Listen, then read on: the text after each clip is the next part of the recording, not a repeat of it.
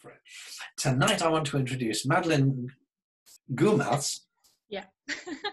We're checking the pronunciation of this earlier on. I've known Madeleine for a couple of years because she's also part of another of the discussion groups that happens here in Falmouth called the Philosopher's Hat. So we may get to talk about that a little bit at some point. But Madeleine's specialist subject is behavioural ecology, and particularly the study of seagulls. You may have come across her because she was on the radio and even on TV a few weeks or so ago with a particular research paper that came out that got quite a lot of attention because people are interested one way or another in seagulls. So enough of me, I will pass you straight over to Madeleine now to begin her presentation. Okay, just share my screen. Okay, well, thank you very much, Robin. Yeah, I'm Madeleine. I'm a PhD student at the Centre for Ecology and Conservation at the University of Exeter in Penryn. Well, I thought I would start by just giving you a bit of information about me and why I came to study gulls. So I moved from Croydon in South London in 2015 to Falmouth in Cornwall to complete a bachelor's degree in zoology. And after that, I was wondering what to do next. And moving from Croydon to Falmouth is obviously quite different. And for the first time, I was actually living basically among a colony of herring gulls and seeing them up close regularly for the first time, and getting to know sort of individuals. And I thought it was quite unusual that you can see a wild animal close up for such a long amount of time. So I thought there'd be a great study species. And I've actually been to a few Café Sci talks before, and the first one I went to was actually on herring gulls. So I feel like I've come full circle, and I'm very pleased to be giving this talk. Just to give you a bit of a background about herring gulls, because I'm sure everyone's very familiar with them, but they might not know that much about them. So they're obviously commonly known as seagulls, but there are actually 7 gull species that are commonly found in the UK, and they are just one of them, and they're not the most common, which people often think they are. They take 4 years from hatching to reach adulthood, and that's the point they get the full white and grey plumage that you can see in these two in the picture here. And they usually pair for life and return to the same nest site every year. And typically they'll lay 3 eggs each year. And another thing that people often don't realise that I thought was worth mentioning is that both male and female raise the chicks. So people often think that a bird feeding the chicks is the mum, but actually in birds it's quite common for both the mum and dads to raise the chicks, raise the offspring. And herring gulls have got quite a complex history. This is set out in a paper by John Coulson in the journal Waterbirds. They were persecuted in the 1800s during Victorian times, and this is actually true for most species in the UK. They were the population was driven to really low levels, and only started to rise after protection was introduced and enforced, allowing them to recover, and the population peaked in the mid-1900s after this. There's a common misconception that the reason for this growth in population was due to landfills and gulls being able to feed on new sources of food, but it's actually likely they're just bouncing back from really low population numbers. But over the last few decades, the population has actually been falling again. The British population has decreased by about 60% over the last few decades, and herring gulls are now on the red list of birds of conservation concern. There are probably lots of reasons for this, and we probably don't know all the reasons for it yet. But one reason could be that they were starting to feed on landfills and getting botulism. So botulism has been quite a major cause of mortality for herring gulls, especially in rural areas, because they're obviously scavengers, and landfill is an easy source of food for a lot of gulls. But also culling is also likely to have contributed to this decrease in numbers.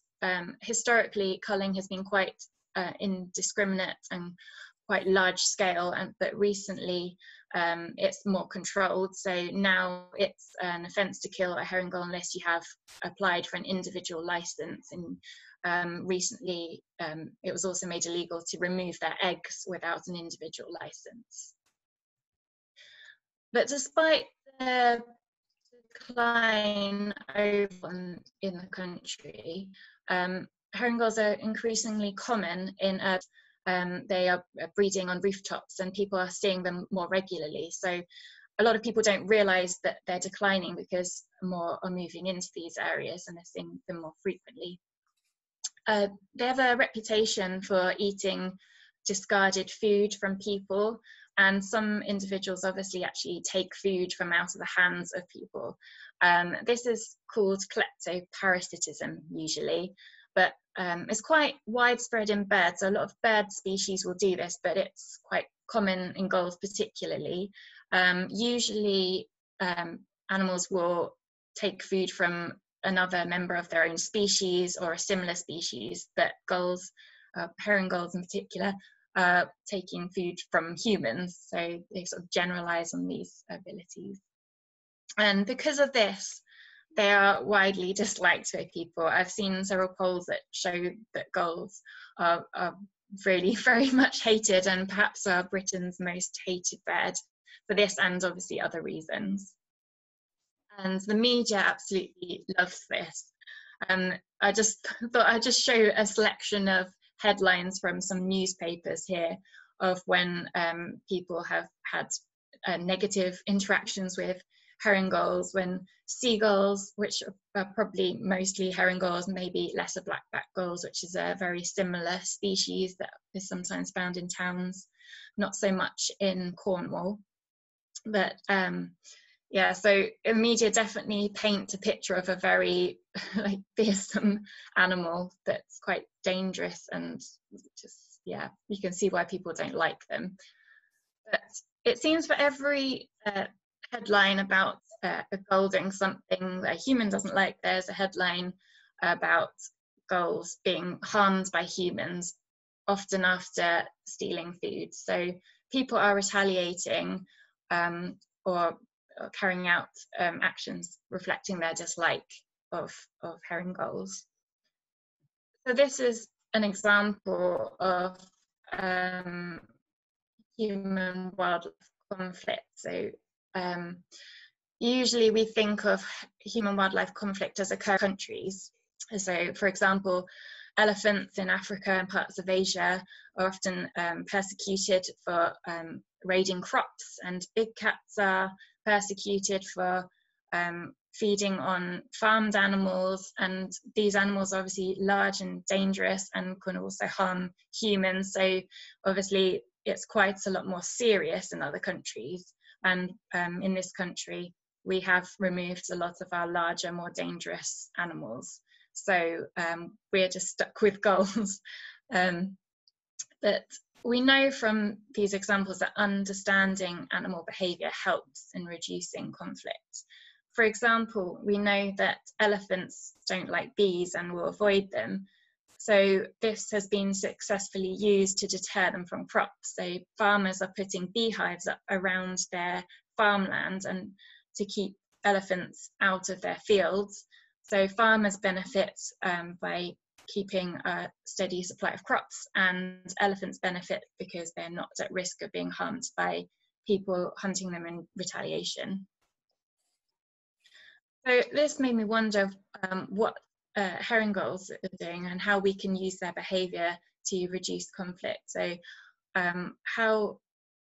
what behaviour might they be using from humans? And one thing I thought was a possibility was gaze direction, because a lot of gulls seem to swoop in from behind or catch people completely unaware. This has been anecdotal evidence, and it's just something I've witnessed myself. Often when I've seen gulls taking food from people, they've been caught totally by surprise, because often the gull comes in from out of their field of view. So I thought this might be an indication that gulls exhibit gaze aversion.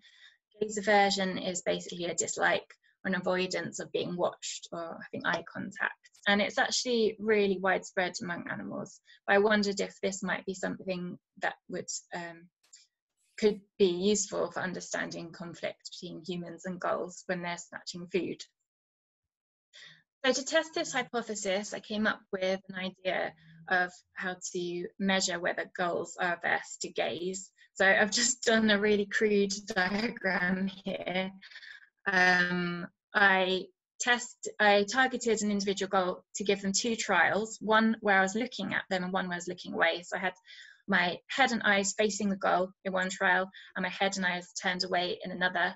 And I swapped the order around so they weren't always experiencing me looking at them first time. I used a bag of chips to entice them. So in this diagram, I've got the chips loose, but they were actually in a sealed bag because I didn't want to actually feed the gulls. And I timed how long it took for the gull to approach and peck at the chips when I was looking at them and when I was looking away. So I tried to test quite a lot of individuals, but I found that only 19 would actually approach and engage with the task at hand, which was quite surprising. Most of them got away and the others didn't.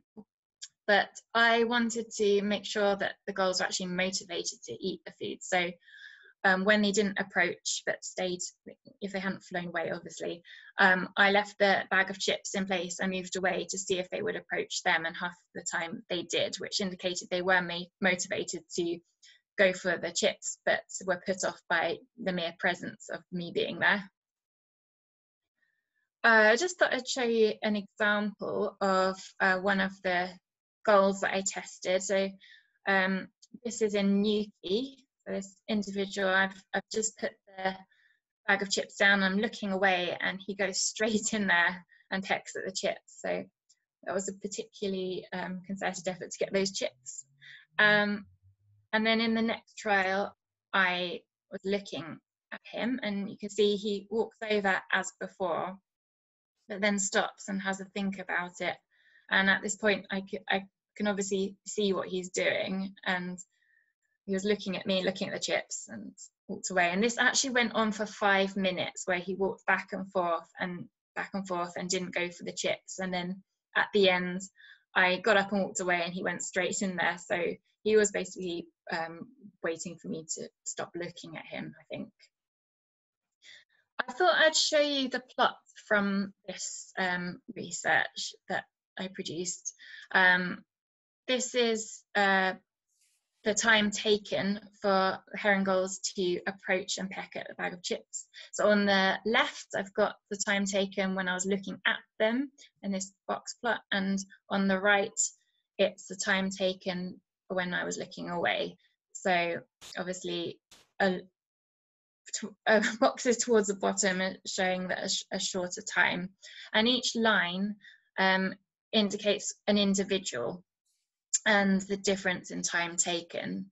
So you can see that most of the lines are going down, but there are some that are going up, which indicates that they took longer when I was looking away. So there was a lot of variation there. But overall, the median difference in time taken was 21 seconds, the gulls taking longer to approach when I was looking at them. So this indicates that gulls do find a human gaze aversive. Being looked at seems to be something that they perceive as being a threat.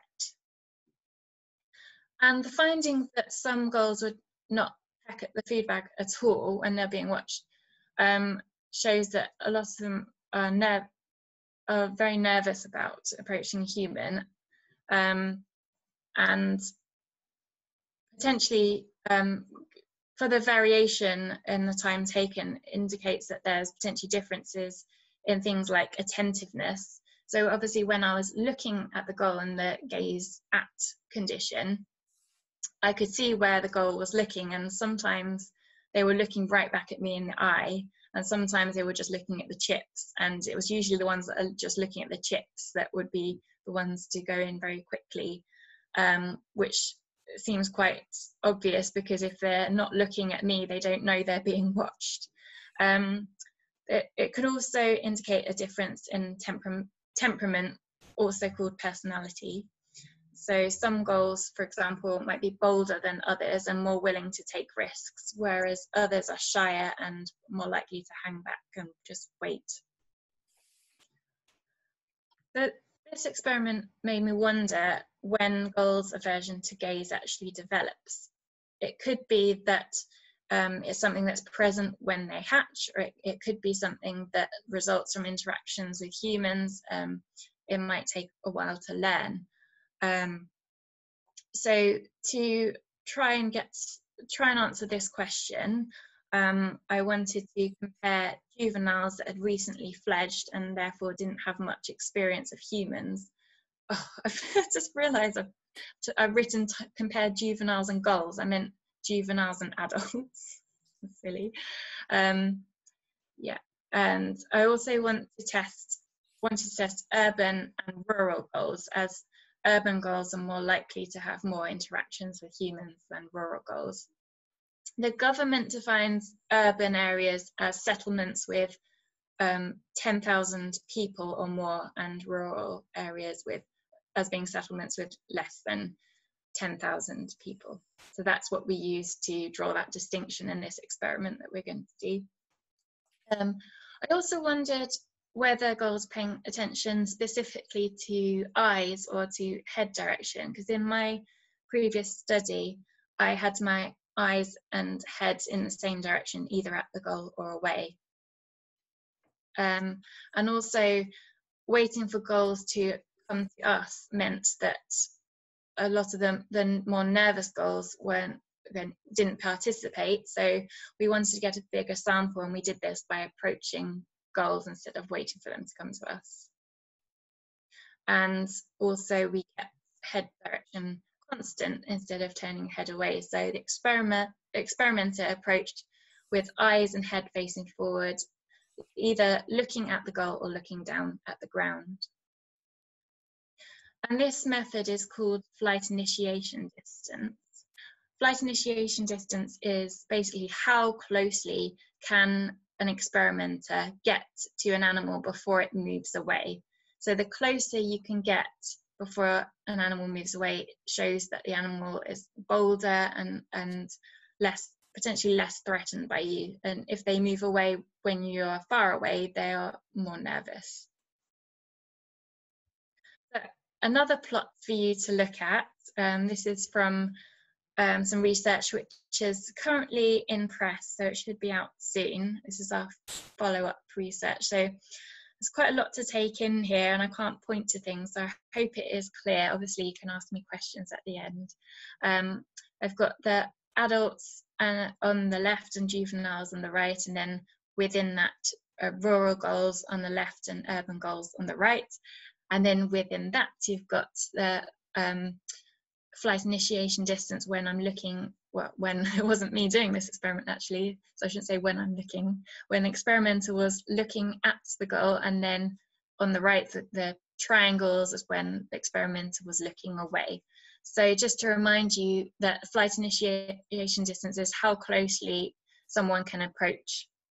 So a shorter flight initiation distance shows the animal perceives the approaching person to be a lesser threat, and vice versa. So we can see with the rural gulls, they had a longer flight initiation distance, they were more wary. It looks like adults didn't even bother to check whether someone was looking at them or looking away before they fled, whereas in the other groups, you can see a difference between at and away, and it's particularly pronounced in juveniles here on the right. So to sum up that, we found that rural gulls are more wary than urban gulls, which is not really surprising. They are likely to be much less accustomed to people. It might be they just had less experience, or it might be that gulls choose to settle in rural areas because they're less tolerant of people in the first place.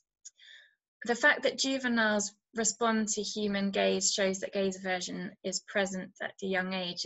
It might be that it's present when they hatch. We don't know from this experiment, but it would be interesting to find out. But it looks like it's something that gulls are equipped with before they go out into the world and come across humans. It's not something they seem to learn from experiences with humans.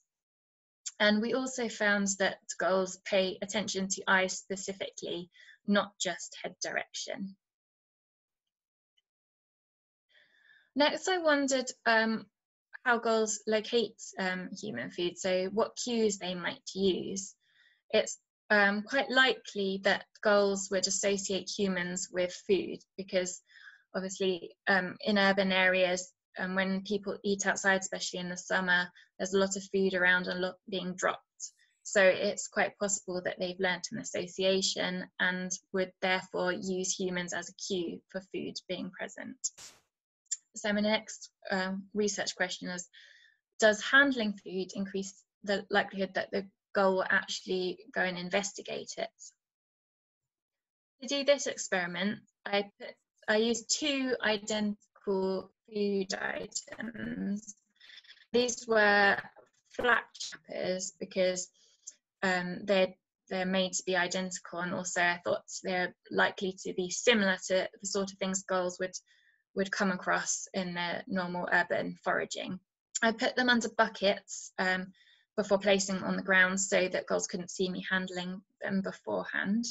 And then I removed the buckets and picked up one of the flapjacks, handled it for 20 seconds before replacing it and moving away to allow the gull to approach. And then I recorded which object, if any, the gull pecked at.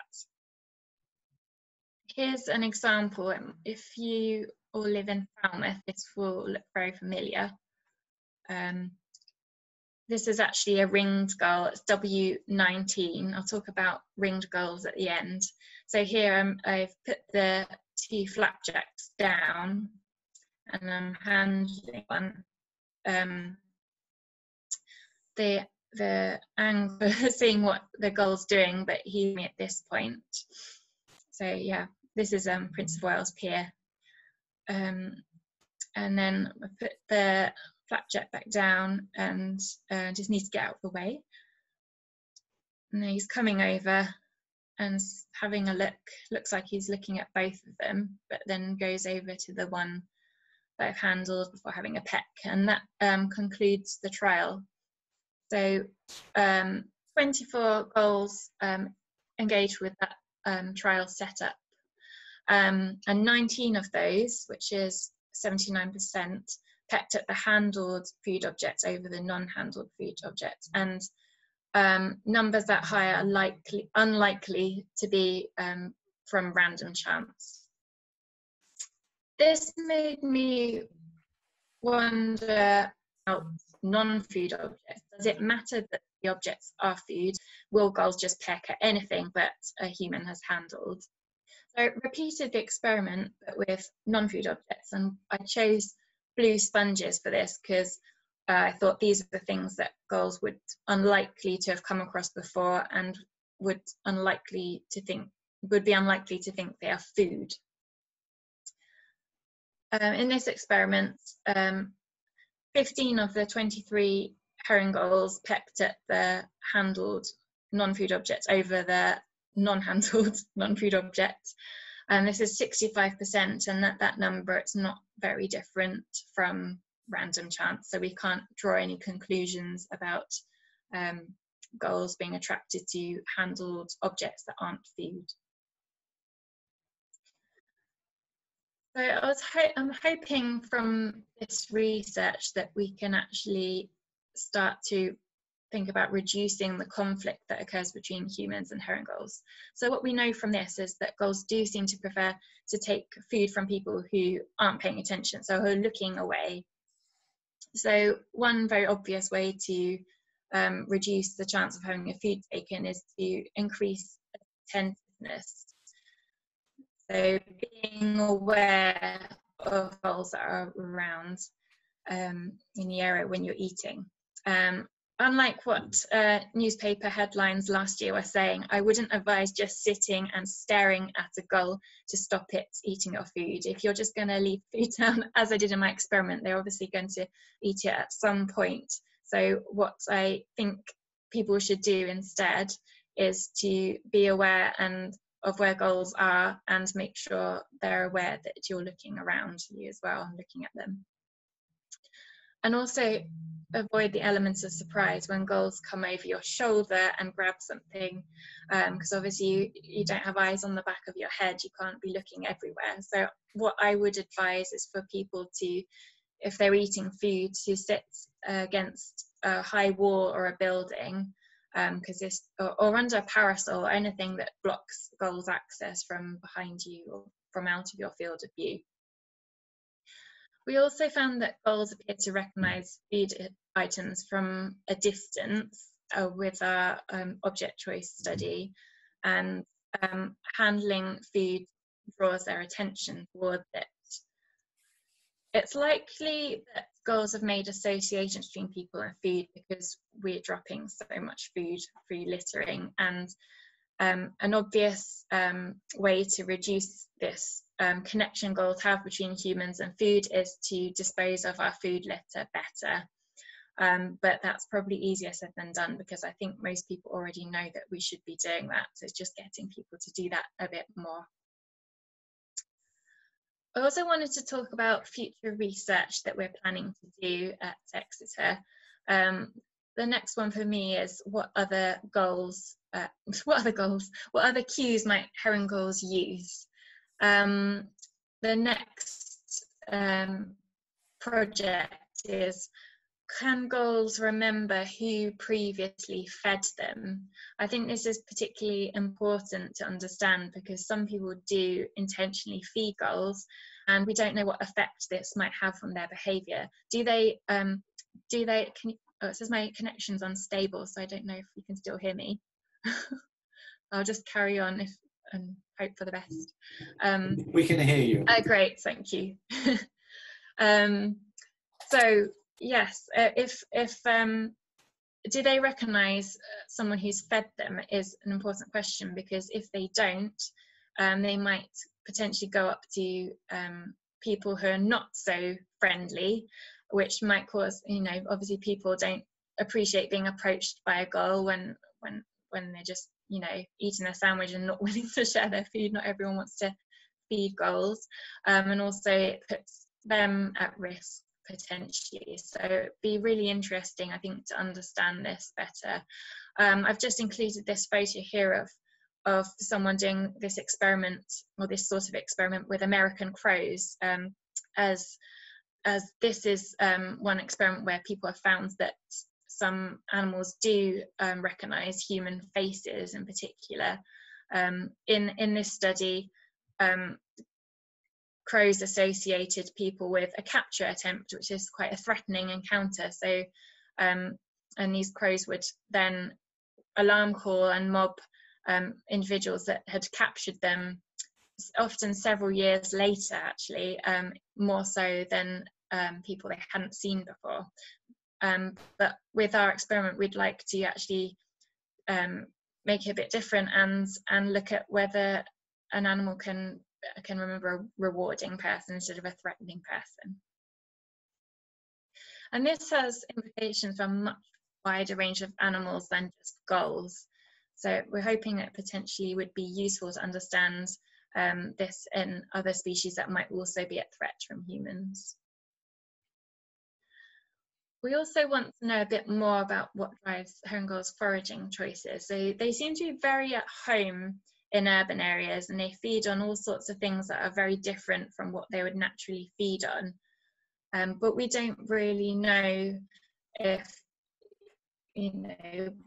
what's causing them to do this. So one thing that gulls might do, because we know that they often forage among litter, so food packaging and all sorts of things, I mean, they even pecked at these blue sponges that I put out. So they're obviously quite willing to check out new things, which is actually quite unusual among animals. Most animals are quite wary of new things.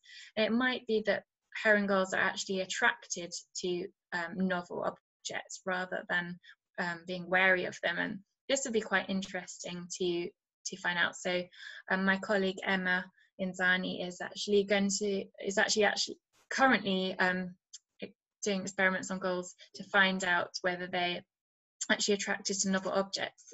And this might explain why they are doing so well adapting to urban areas.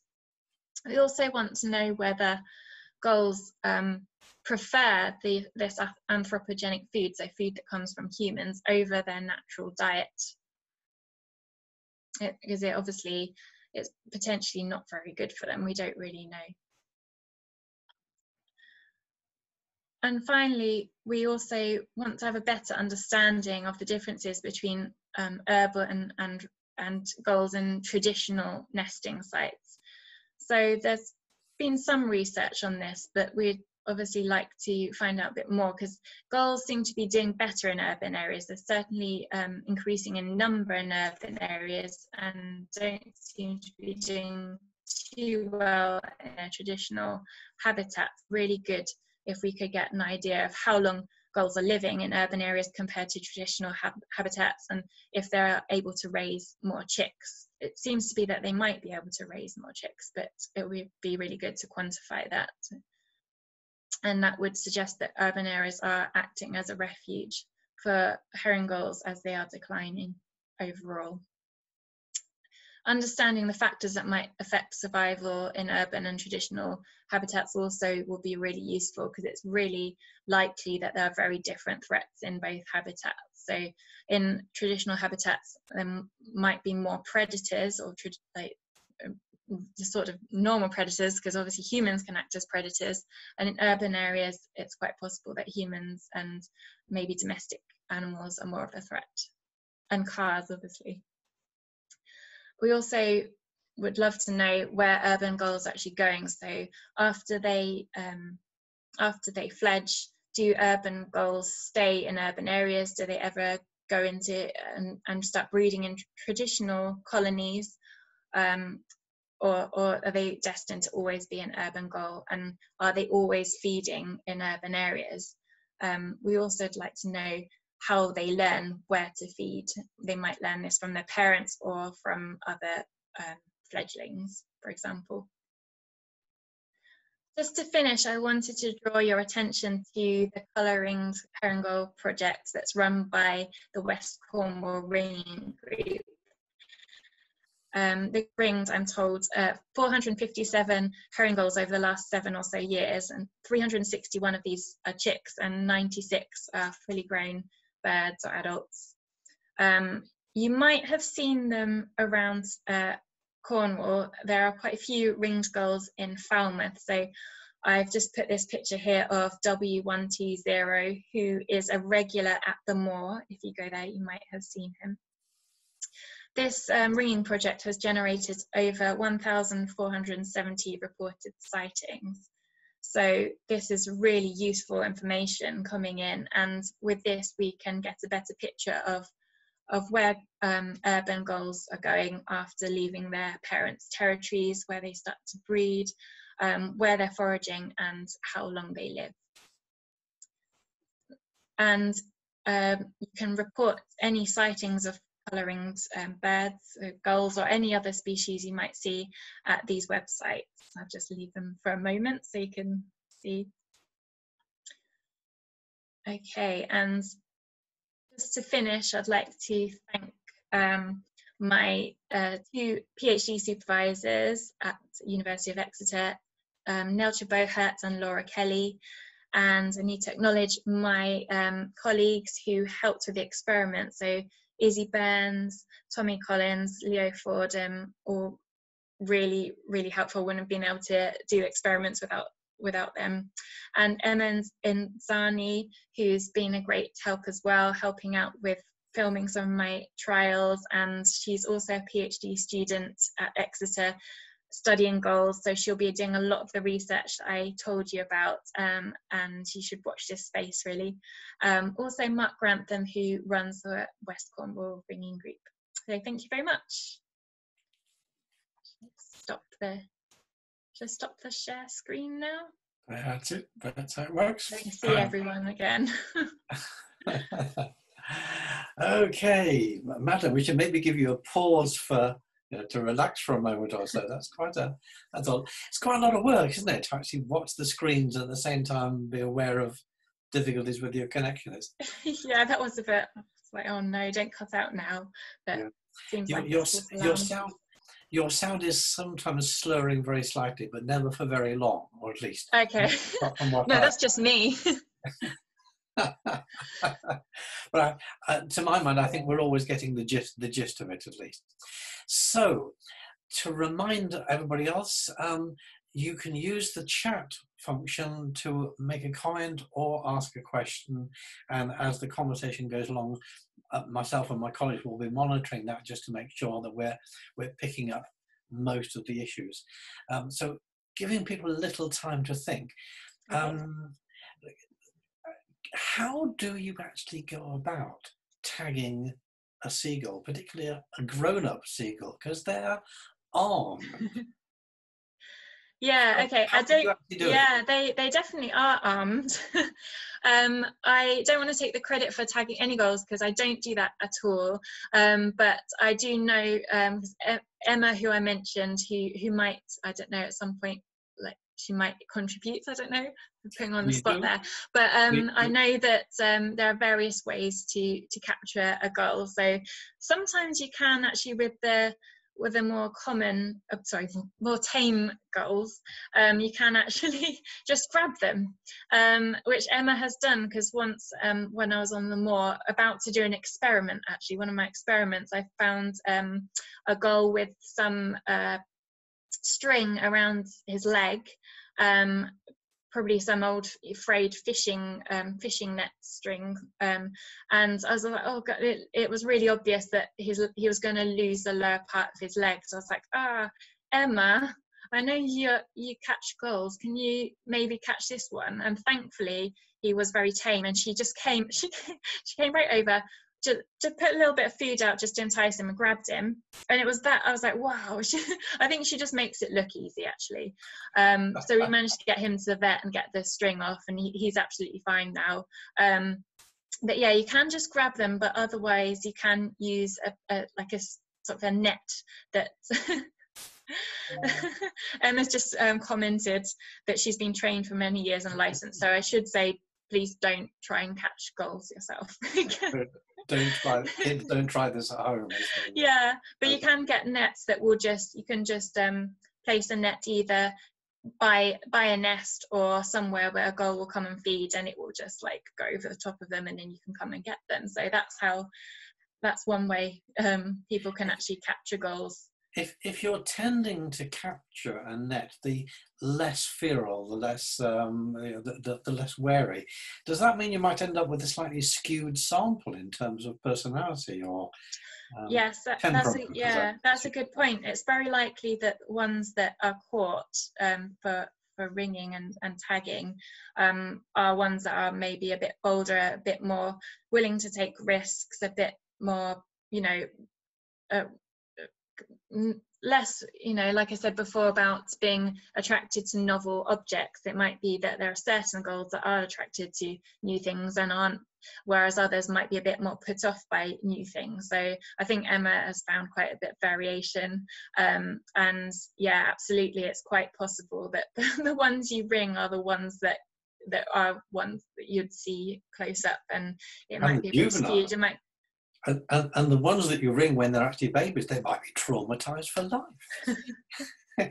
Hopefully not. I mean, they do seem to do pretty well, thankfully, because yeah, it must be quite scary to be grabbed and have a ring put on your leg, but thankfully they do seem to do pretty well afterwards. Perhaps you need to dress up as an even larger gull and see if you can confuse them.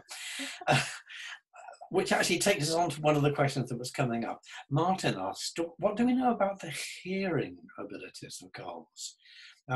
Whether they can recognize or understand human speech, or at least not the words, I imagine, but at least the intonations. Do we know anything about? You focused on gaze and visual. Yeah, Presumably they yeah. have.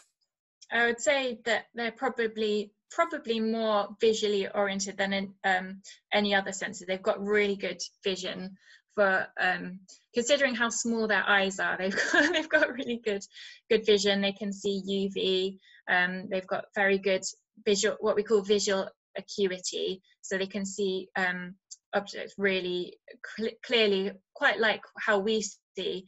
I know the question was about hearing, but I just thought it might be interesting to talk about vision as you mentioned it. A lot of mammals, for example, haven't got very good visual acuity, so images don't look very clear, and we sort of take it for granted because we can see everything very sharply within quite within reason. And birds generally also have very good ability to resolve detail as well, whereas like a dog or a cat, not very good, but obviously they rely more on their sense of smell and hearing. So with gulls, with hearing, I haven't ever looked at anything about gulls hearing, but I know birds generally do have a very similar range to what humans have.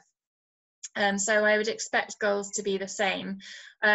Generally speaking, gulls, animals, I should say, if they're making sounds in a certain frequency, then they obviously will hear in that frequency because they're making calls that others of the same species can hear. So I expect it will be very similar to what we can hear.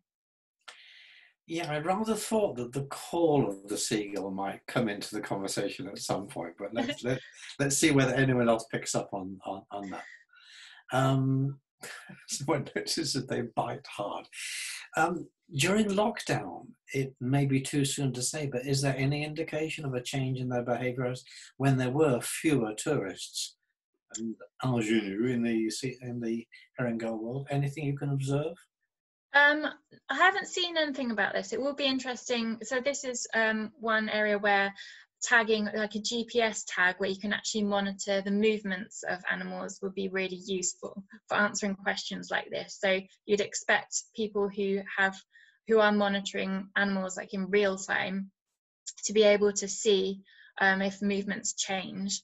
I haven't seen anything about that with gulls, and I also am a bit skeptical because quite a few people have said that. I think it's probably unlikely that very much change for gulls, and the reason for this is because although they do obviously feed on food that humans put out and stuff in urban areas, they also do feed in more natural places. So they are very adaptable and they will get food from elsewhere. We don't think they actually most of the time get a very large proportion of food from foraging in towns and things. So I think they would have been absolutely fine.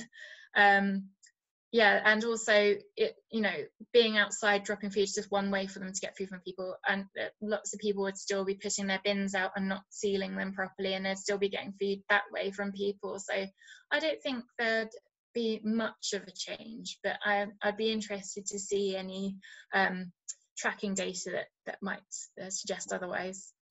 But since versatility is one of their characteristics, if there's a temporary change in our own urban behaviour, they can adapt and then resume their old habits as soon as they... I think so. Okay.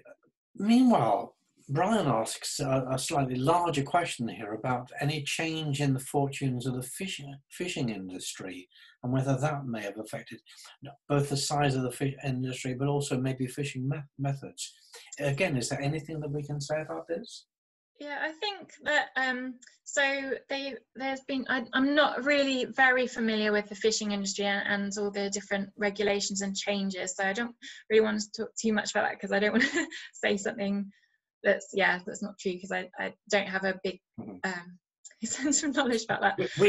Don't know. But I do know that there have been changes in discard policies that previously people were able to just dump fish, and there have been regulations to stop that, and that could absolutely have an effect.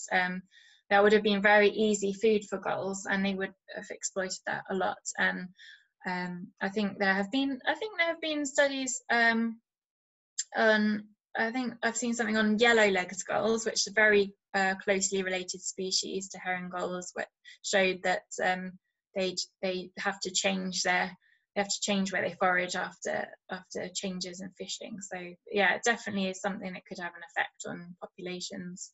And likewise, changes in farming practice.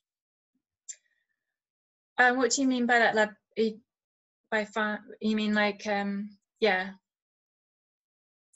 Well, I suppose the movement from manual ploughing to electronic or machine-operated ploughing, the fact that we have more and more plastic-covered or more and more stuff that actually is growing. I'm not sure about that. I know from some gulls that have been herring gulls that have been GPS tagged, that they know that herring gulls actually follow like ploughs and stuff, and they feed on grain, they feed on insects that have been sort of pulled up and sort of chopped up. So they definitely do forage a lot in land, in farmers' fields. So yeah, if there are any changes there, then that probably would affect them as well. Mm-hmm. Okay, we have to accept "don't know" as the correct answer sometimes. Yeah. Sorry. Fair enough. You can't know everything about everything. Whilst we're on the sensory range, do gulls use a sense of smell? It's the suggestion that if you've touched something, they're more inclined to think of it as food. That we're assuming that that's visual, but is there any likelihood of other senses being involved? I think it's very unlikely they'd be using a sense of touch. I don't think their smell is that acute. I mean, birds have long been thought to have basically no sense of smell, and we've only fairly recently realised that's not true. So I expect that we know that herring gulls do have a sense of smell that they use. So I've heard of some experiments that people did actually down here in Falmouth, where they gave gulls an option of getting food that was concealed, so they couldn't see it, and equally there was, I think, a container that didn't contain any food, and they would go for the food with a container with the food in, which suggests that they were using smell. But I don't think that they would be using it's probably that very strong smells are something they could use. I mean, other species are known to use their sense of smell for migrating, and for being able to navigate. So, I mean, definitely it's wrong to think that birds don't have a good sense of smell, because they definitely do. But obviously you have to remember that these things are going to be specific to things that are relevant to an animal and their environment. So we don't, as we were talking about before, we don't hear necessarily all the range that we can hear. So some mammals can hear much higher frequencies than we can, and that's because it's important for them to do so. And likewise, we can smell certain things, but then a dog will smell things better, like more intensely than we do. So I have to think what is relevant for different species to be able to sense. I don't think handling human scent is going to be something that they would use. And also remember, when I was handling the objects, I would have handled them these flapjacks and things loads before I put them down. So I don't think the smell would have mattered really there. And they do really seem to be very visual. Mm. Okay, I'm going to move us through some of the other questions that have been coming up. They all tend to sort of interweave around much the same issues, obviously. Henry asks about the day-night, the nocturnal activity, particularly here in Falmouth, where after the pubs close, the streets go quieter, and that's when you'll often see the birds going for the bins. Again, is that just what you might expect, or is that in any way unusual? Well, I would expect that any animal would go and forage when there was less chance of being disturbed.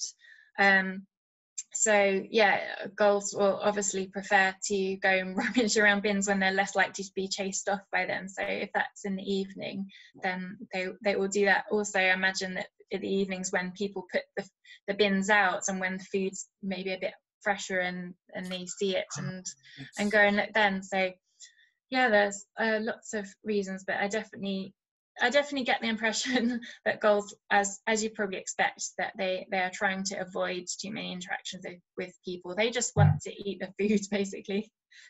They're not bothered about. And there's also something about the phrase "after the pub's close" that suggests that there might be more food just laid out on the Well, street. yeah, potentially.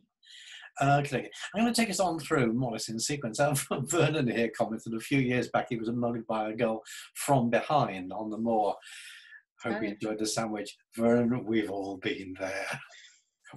We feel your pain. And Peter, likewise, in similar vein, we've had talks on cats and we've had talks on gulls. If the next one is on weed, we'll have covered all the banes of his life. Peter, I hate to say it, but we are going to be having a talk on weeds. It was one of the ones that we had to defer from a few weeks or so ago when our speaker was unable to attend, but that one's definitely coming back. And of course, you'll all have noticed that there's some extraordinary weed life going on at the moment. Now, Maria has a question I was thinking to ask as well about gaze. She asked whether it would be useful to have eyes at the back of your head. I was wondering whether it would be a good idea to recommend people have a rear gunner. You know, if you're going to eat food in the open, have somebody facing one way and somebody facing the other, covering each other's back. do you think that would make any difference at all?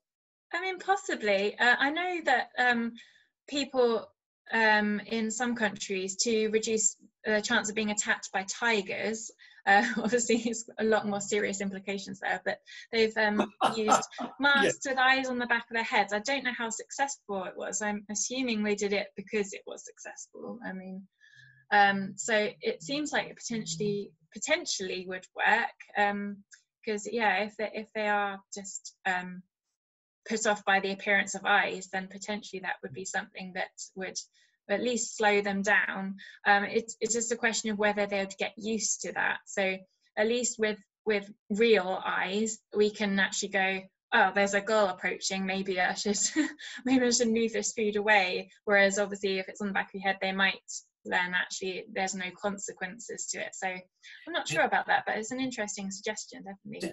Did you try using fake eyes?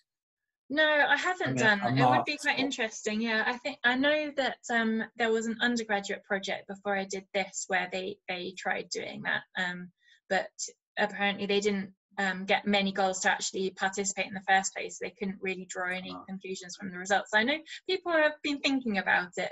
Yeah, that might be something interesting to do. Especially in the era where we're all expected to wear masks, you could have a sort of front and back mask. Yeah. Right.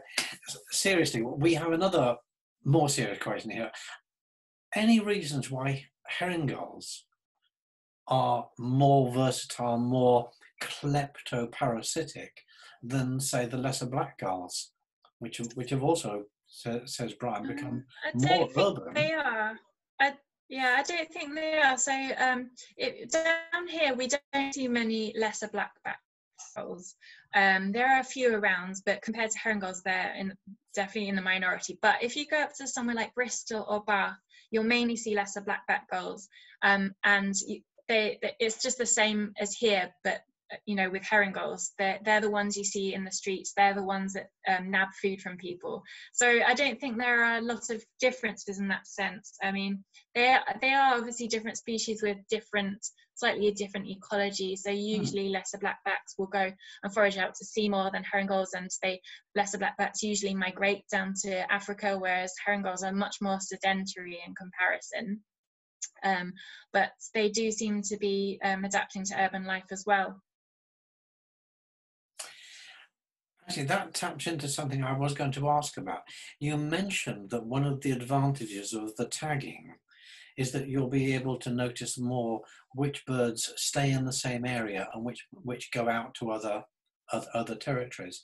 One thing I'd heard a few years ago was that people are beginning to wonder, to suspect, that there are quite different lifestyles and quite different communities of birds with of herring gulls with different patterns. Although it may be that individuals can move from one group to another. That was 3 or 4 years or so. Is there any more work being done on that? Do these ID tagging allow you to, at this stage, start to draw those kinds of conclusions? Well, I don't think there's been that much more tagging of herring gulls in the UK. The problem is that it's very expensive to do it, and actually we do want to tag more gulls. So Emma will be hopefully tagging more gulls. She did manage to tag one before lockdown, but unfortunately the tag stopped working after a while. So there are all these issues that come along with tagging. It was very good because we were able to see where this gull went. It was quite interesting that we could get, at least for a few months, see where the gull had gone, but then that was it. But the gull's actually back here after going up to sort of Plymouth area for the winter. And you can actually, even though the tag stopped working, the gull is ringed as well. So we can actually go and look for this gull and find the gull again. But yeah, there's all sorts of problems. But we do know that they do move around quite a lot. But also, so for example, in the autumn they tend to move away. But then there are some that don't. There are some that, thankfully, through ringing, we can see that they stay here in Falmouth all year round, whereas others don't. So there's obviously a lot of variation there, even though they're living very close to each other. And we do know that from ringing that gulls have the same foraging territories. So you always know what gull you're going to see. If you go to a certain spot where you know there's a ringed gull, it's likely that you'll see that ringed gull at some point, because they do defend their territories from other gulls, and they will just consistently go back to them. And when you say the tag ceased working, that's presumably some kind of electronic signalling that it's giving out. Yeah, so it I don't know actually what the problem with it was. It just stopped working, because you can use an app to actually monitor it. It's like through the GPS system, it will give you updates about where the gull is, just like every so often. I don't know if it's every hour or every half an hour. I don't know, because I don't feel like I'm sort of claiming like I have a part of this, but it's really useful information to be able to get this. You can just look at, sorry, going off on different thoughts. It's allowed. It's perfectly allowed.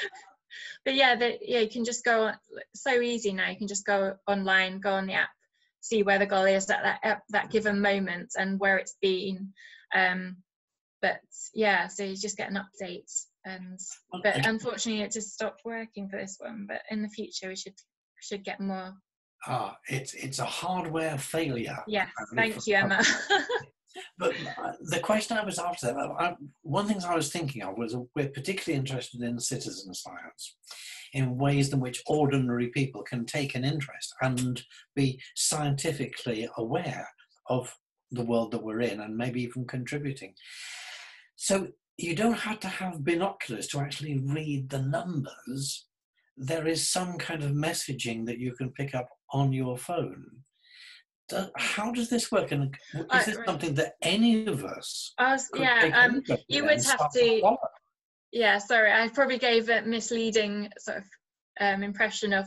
So people who are part of the ringing group can do this as a way that they can easily monitor where the animal they've tracked has gone. Whereas you can there are some ringing projects that are not just private, so you can actually go and look at them, but I think most of them are just private to the people ringing. But yeah, it's quite good when you're able to see ones that are sort of open, so when you can just follow some other person's animal, whatever it is, usually birds, see where they're going. Would this actually not be a good idea to get ordinary citizens able to observe the particular gulls in their area, that you might get some greater sympathy if Yeah, we mate, had I some think, yeah, stronger sense of, potentially. oh, this is our gull. You know. Yeah, I think so. I think people find, understandably, of course, the herring gull's very difficult to tell apart, so they wouldn't necessarily know it's the same gull they're seeing again and again. So when they've got a ring on, then it's pretty obvious, like, you know for definite that that's the same gull, and it's very likely that if you go back to that place, that gull will be there. So I think when, yeah, quite possibly when people know they're seeing the same gull again, they might go, oh, well, that's, yeah, such Yeah, and such gull, and today he's doing this or she's doing yeah. this, and yeah, I Yeah, do think it we might could take an make a difference. interest. You know. It starts being just like a homogenous group of gulls, and they're suddenly individuals instead of some species Yes, that's they just move from being annoying. them. Yeah, they move from being them to being people you could actually know. Right, that's possibly an idea that we can leave with the rest of your ringing group to see whether or not you might come back to us at some point and say, hey guys, we've got this great thing that you can get involved with. But let's leave that hanging for the moment. I'm going to go back to one of the other questions we had a little earlier on. Are there studies examining differences in health and longevity between urban and rural gulls? And particularly, now this is something I'd heard as well, is the urban diet negatively affecting their health? Yeah, so I haven't found any studies on this. I mean, Emma might have found studies on this, but I think this is actually a key area of research that we really need to be looking into more, because we're kind of assuming that in gulls in urban areas are doing well because there's so many of them, and they seem to be doing fine, but obviously they are feeding on all sorts of things that you think might not be so good for them. So, like, is it good that if they eat loads of chips and pasties or lots of carbohydrates that they wouldn't normally get? You know, it's quite possible that it might be good short term, but in the long term it might actually be a problem, might reduce their lifespan. But we don't really know that, and we don't know that just because we see a gull eating loads of chips or whatever, that they're not going out and foraging on a much healthier food source. So it'd be good to get an idea of actually how much of it they're actually eating. But yeah, then there are lots of other things, other reasons why the longevity might differ between urban and rural gulls. So yeah, there could be all sorts of threats that gulls face. So I mentioned culling. There's some areas that I think councils sort of apply for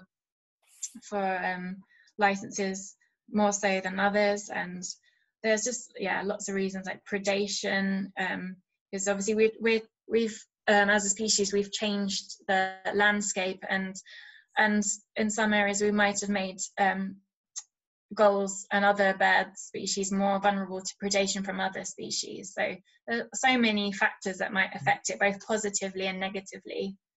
So I really think we should have more research on that. Well, if nothing else, because if they're eating the same diet we're eating and it's having the same effect on them as it is on us, then they're more like the canaries in the cage than they are like the Viking raiders. We need to know how badly it affects them. I think I've touched on quite a few of the questions that were coming up, but if there's any others that people feel are left unanswered, then please do remind me and I can come back to them. But there was one question I was going to ask. How do you go about crafting the kind of research that you do when coming up with ideas of, well, we're interested in this, so we'll test that? Within the behavioural ecologists community, are there discussions about certain methods? Is there a repertoire of approaches and interventions that you can learn from and adapt? How do you go about being a scientist and being an experimentalist with a subject like this? Well, that's a good question, because I haven't really thought about that before. There's loads of different ways that I think you can come at a question and experimental design. So for my first experiment, I was quite inspired by some other experiments that other people had done that I'd heard about, because my undergraduate project supervisor supervised someone at Cambridge, and she'd done a lot of work on gaze sensitivity and gaze aversion. So that was really great to be able to have that body of research to look at and help guide my research. But to decide whether to, you know, what to do, to put chips on the ground and have gulls come over and time them, it was, I suppose, quite a simple experiment. It's just something I thought, oh, maybe we could do that, and then so you refine it after you've had the idea, and obviously discuss it with your supervisors and make sure you're not doing something really silly.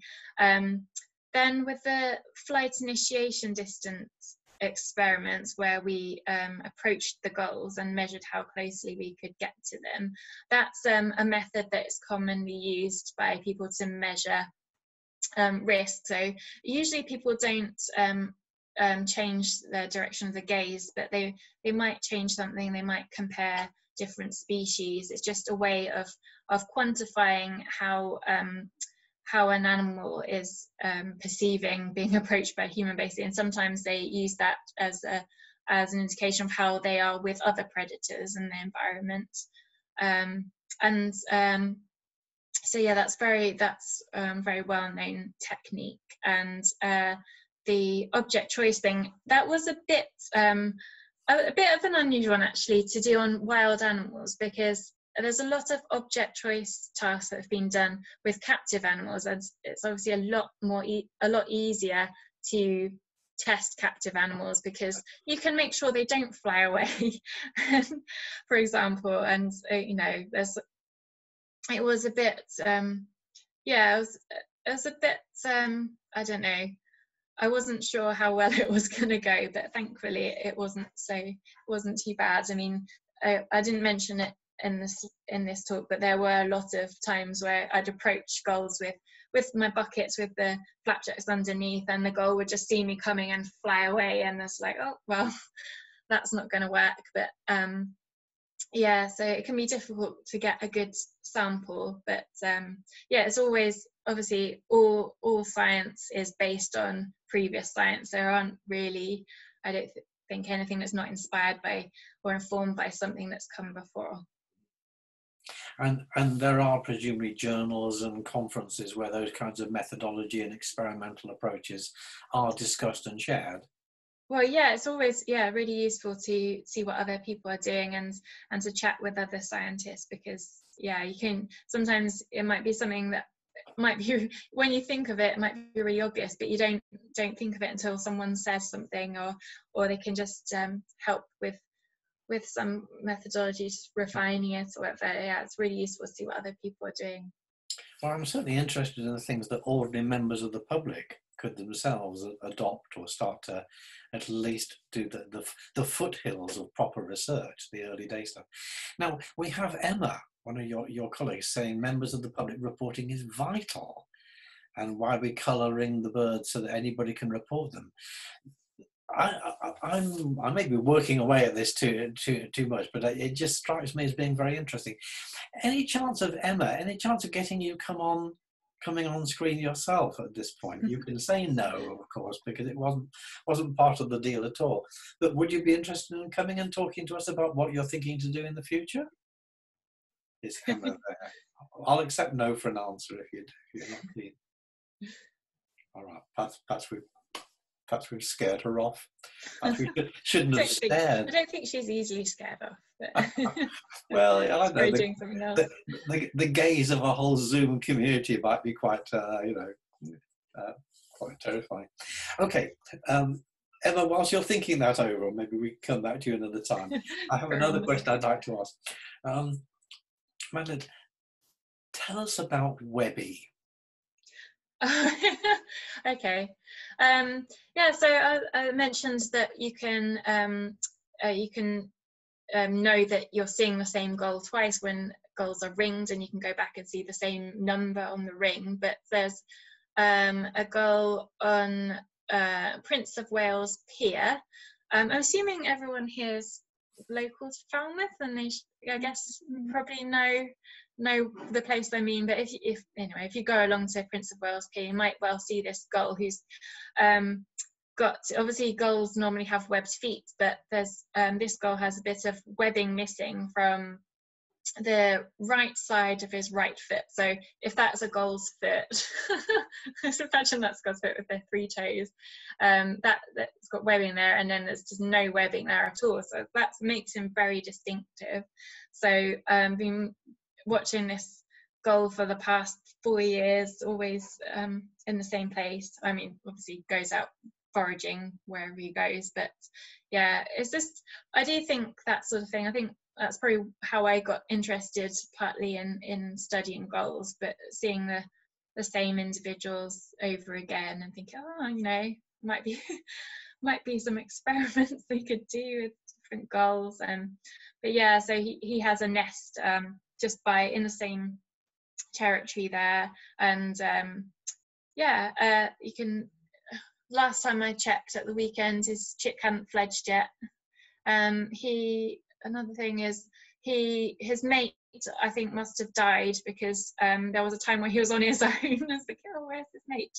And then a new girl came along, and obviously, you know, she's you'd obviously tell it was a new girl because it looked a bit different. And he was obviously a bit unsure about this new girl in his territory, but she was quite keen on him. So it sounds like I'm anthropomorphizing, but if you'd seen it, you'd know what I was talking about. It's like a soap opera. Yeah, and eventually they paired up, and yeah, they've had 1 chick this year. So that was obviously successful in the end. But yeah, just. So far this rom-com has a happy ending. Yes, bless. Okay, it's a bit tactless calling him Webby though, if part of his characteristic. No, yeah, well, it's actually my partner called him Webless, which is also not a very good name, also because not, it's got, but it's just, we're not very original. But it is a nice example of how, as soon as you can identify an individual, you can start to notice their behaviour, you appreciate their life more, you can not identify with them exactly, but you can relate to them, at least as individuals. And it changes the whole relationship, it seems to me.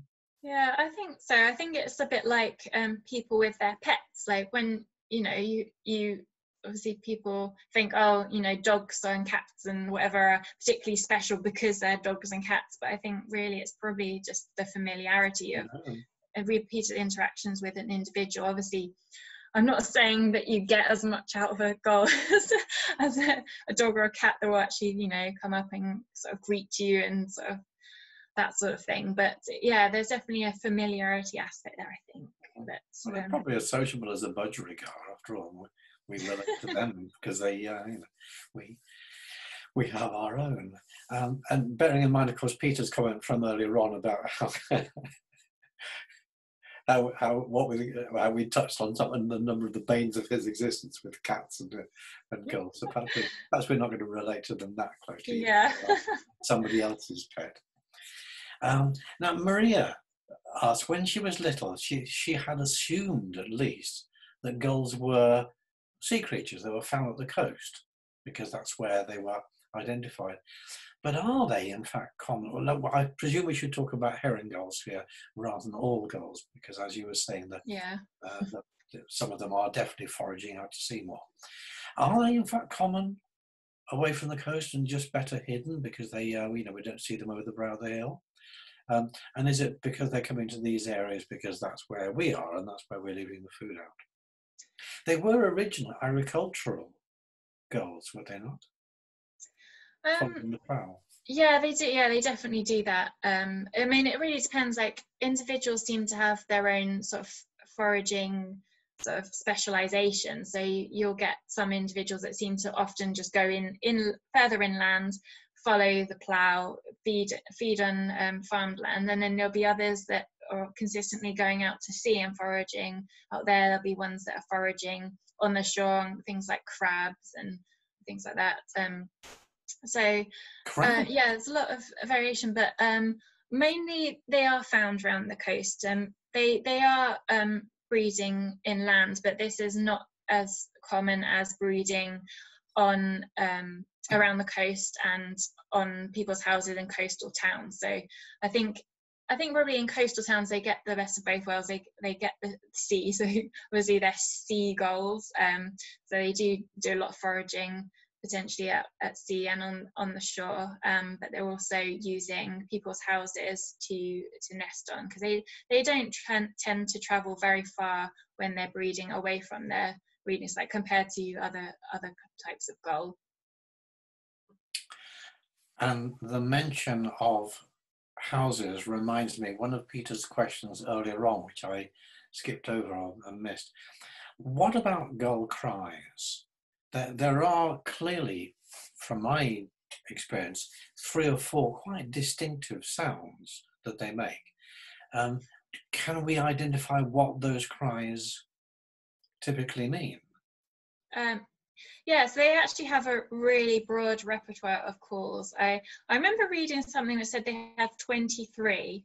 I couldn't find an actual reference to that claim, but I decided after that I was going to count them. And yeah, they definitely have somewhere in that region of calls. Oh. Yeah, you just, I think it was, I've spent a lot of time just watching them, and you do just find these things when you're interested. But yeah, the most common one is obviously what is sometimes called the trumpeting call. So when you often see them put their head down and they throw the head back, and they're like really, really loud. And this is very territorial calls. They'll do this in response to other gulls. So if another gull that they don't know flies over, if a gull lands in their territory and there's food there, for example, they will make this call. So it's something that they do quite a lot, and it is all about territory defense, it seems. It might possibly have other sort of uses, but I'm not very familiar with everything. Well, it's something that I would really like to learn more about, actually. So there's another example is what's called the mew call, because it sounds a bit like a cat. We're mentioning cats again, but it's more like, it was when they often put their head sort of down and make open their mouth really wide, and then rah, rah. I'm not very good at Jane Gull impressions. And this is also territorial, so it's usually to do with defense of like a nest site, and they'll do that when another gull gets a bit close. That's is generally, I think that's more of a way of going, I'm ready, because animals don't really want to be in conflict with each other. They definitely don't want to fight, because it's obviously very risky to get in a fight. So animals have come up with lots of different ways to signal that they are not to be, basically, don't fight with me because I'm strong, and I'm going to invest in defending this territory, so it's not worth it, basically. So these calls function in that way. And another call that's really common that you might have heard, that's very easy to discern what it means, because some of the calls I don't really know why they're making a particular call. But there's also a call which I call a pair bonding call. So you will often see when the male and female are together, they will make a little back and forth calls. Their heads will go up, and they'll sort of do it in response to each other. And the female will do this a lot more often when she's asking to be fed by the male. So the male will feed the female often before they start breeding, and often during the breeding season. I think that's his way of showing that he's going to be a good dad and is going to invest in her, because obviously she has to lay the eggs, and she's going to lay 3 quite large eggs, and she's going to put a lot of energy into that. So it's really good if he gives her a bit extra food. So yeah, it's often to do with feeding, but they'll do that as well when without having a feeding interaction. So yeah. Oh, well, there's at least 3 different ways we could go from here, but I better be scrupulous and stick with following other people's questions. Brian's asked if originally herring gulls were cliff nesters, so that our buildings are in effect vertical cliffs. Or Vernon has suggested that also nice and warm when there's heat rising from a building. Yeah. Again, can we identify how these have taken a place in their original ecological niche that the building now provides? Yeah, it's quite possible that gulls sort of see buildings as being like cliffs. They don't always nest on cliffs. They do sometimes just nest on the ground, but they obviously prefer places that are less likely to be predated. So if they do nest on the ground, they usually prefer to be on offshore sort of places like small islands and stuff. But yeah, they will nest on cliffs and places like that.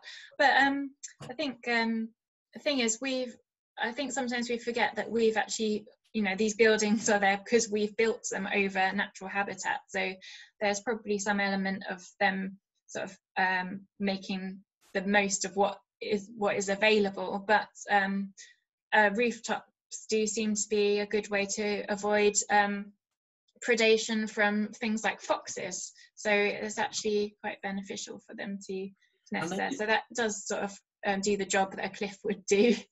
They do almost look as if they're posing, don't they? They're quite statuesque sometimes. They could be on a pedestal or They probably are posturing towards another gull.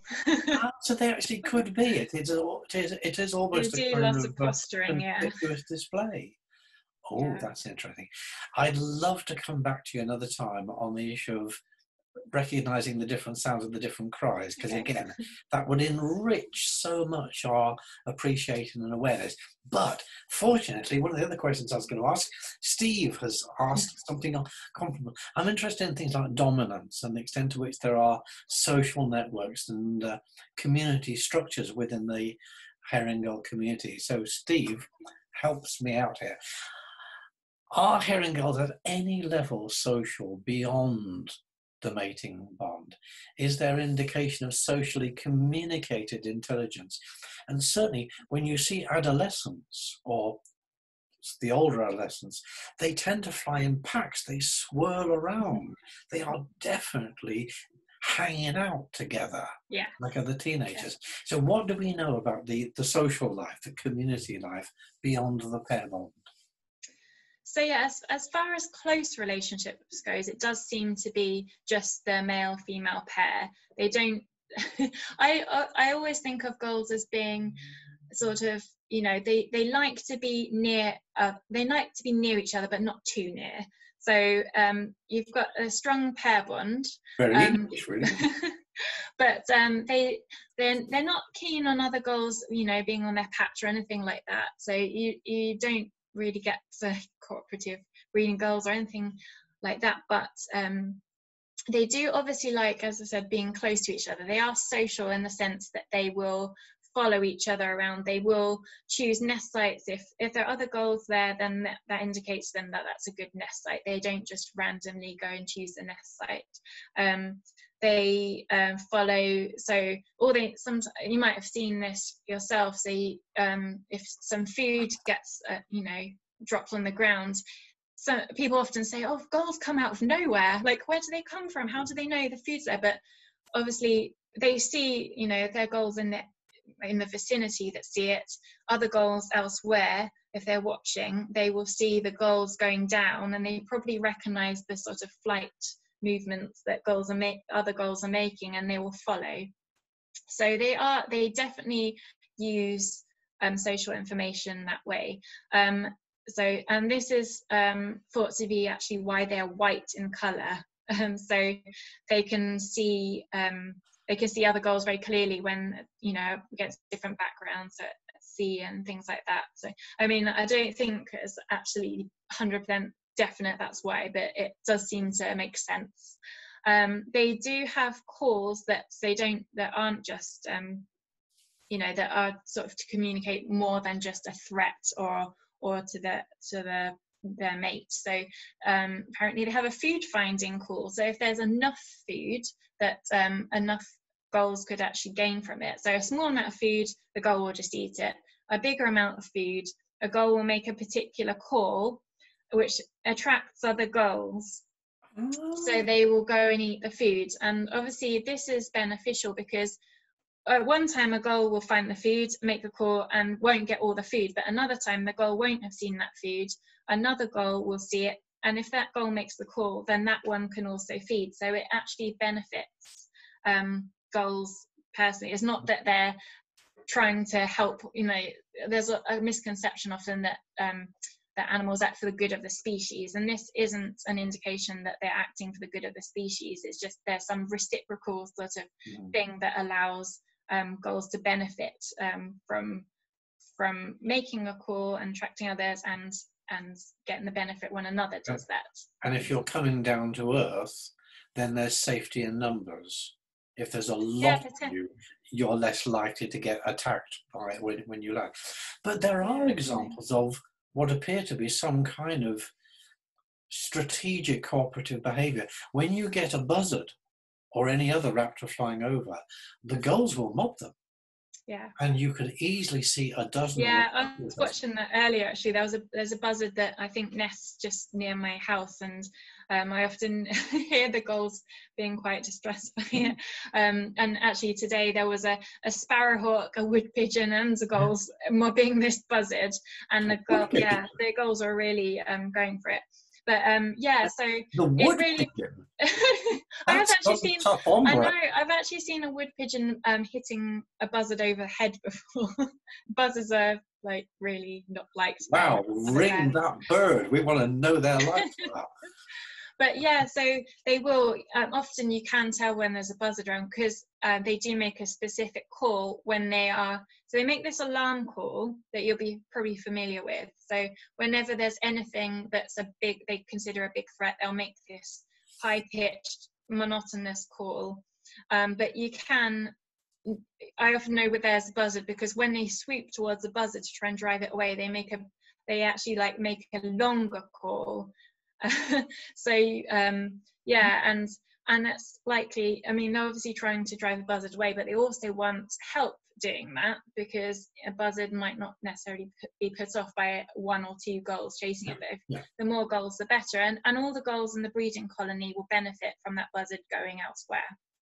And just want to quickly say about another call, because I know you're interested in the calls. There's a particular call that a gull will make before it flies away to forage elsewhere. So it's just like a low-pitched, quiet call, but apparently this functions as a way to tell the other gulls that might be around it not to fly off, because obviously if a gull just suddenly flies off, it might be that there's a threat. But there's a call to actually tell other gulls, no, it's fine, just stay there, which I thought was really interesting when I heard about that. And I have heard that call, so it's good. How could we literally hear about it? How could we find out? This would be fascinating to have this knowledge shared.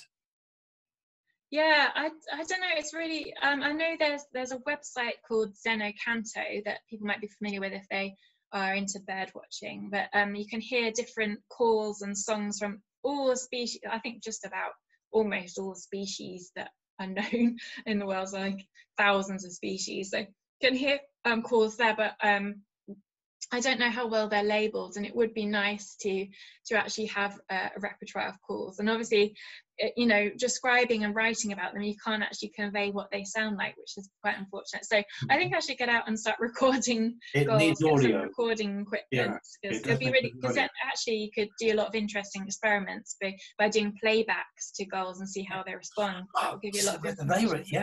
Yeah. Is this your next research project? Well, it's definitely something that interests me, but can we all be involved in collecting your data? Yeah, we'll just see what happens. But yeah, I'll definitely take you up on that offer. I think that would be absolutely fantastic to do. It would be just exactly our kind of thing, isn't it? Right, okay, I just want to check, Steve, you had asked if there's an indication of socially communicated intelligence. I'm not sure if I've actually fully covered what your question was about. So if there's more in that than I'd spotted, please do say.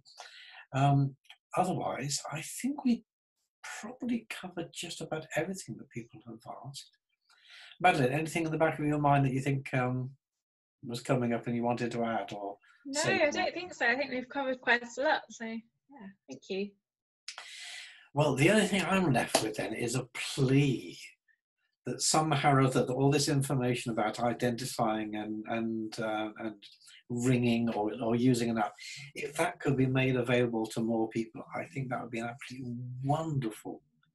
Yeah, and don't forget, if you see a colour ringed gull, to report it to either euring.org or seabirds.org, because it's really, really helpful for all sightings to be reported, and it's something everyone can do.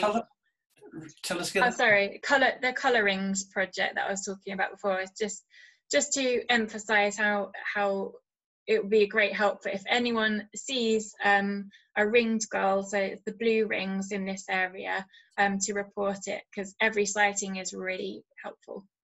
So are you saying if we see something other than a blue ring, that's particularly interesting, or are you wanting information on the blues as well? Yeah, any ring, if you can read what's on the ring, anything's important, because obviously there are other people elsewhere. Yeah, binoculars, sometimes you can get close enough not to need binoculars, but yeah, just any sighting. But if we had really access to the app, wouldn't that be? Oh no, I'm just talking about the ringed gulls that you can report just without having an app. You just go to the website, fill in a form, and then you can get information about the bird as well, so get something out of it. Which leads us on beautifully to our final little link, that at the end of the recording, the video that we'll make at the end of the recording will include links to all the websites and all the potential areas that people can find out more, including that sound archive or sound recording section that you made. And you will find all the videos of all of our talks, with the Q&A as well as the original talk, on our YouTube channel, which again you will find on the Cornwall Science Community or website. I think that probably covers all of the service announcement for the moment. Maria tells me that she's putting the info up on our Facebook page too. So there we are. We're covering as many different forms of call as we can manage in our more visual culture. So, Madeleine, thank you so much. I thought that was just an intriguing. It seems almost like we're at the beginnings of opening up a huge subject. Yeah. Are you going to be staying around, or is that too private a question to ask? No, I am going to be staying around for probably the next year at least. So yeah. Okay. So we could hear more of what you're doing over the course of that time. Yeah, hopefully. We'll see how it goes. Might not go to plan, but yeah, we'll see. Fair enough. Okay, so folks, just to end with, we will take a break next week. It's been quite a hectic pace getting all these talks together in a month. And so our next talk will not be next Wednesday, but the Wednesday after, which, as I recall, is I think the 12th. Something like that. Anyway, it's the Wednesday in the sequence. And that will be another attempt at a more collective discussion, the science soapbox. And what we would ask people to do is to just think over a few things that you've seen in the press, on YouTube or TED Talks or whatever, over the last few weeks or months. We could say maybe since the beginning of the year, to give it a time scale, although you can always cheat. And what we're interested in is what people have found absolutely so interesting, so fascinating, that they'd like to tell more people about it. And we'll see what discussion that generates. So that's our next talk in a fortnight's time, one of our science soapbox. So, right, finally, the tradition that we've developed here is that at the end of the talk, we will unmute all of our participants and give everybody the opportunity. Is the unmuting happening? There we go. We now give everybody the opportunity to say thank you and to give a round of applause in our more traditional way. So thanks so much. Thank you. Yeah. Thank you. Right. Okay, folks, have a good weekend.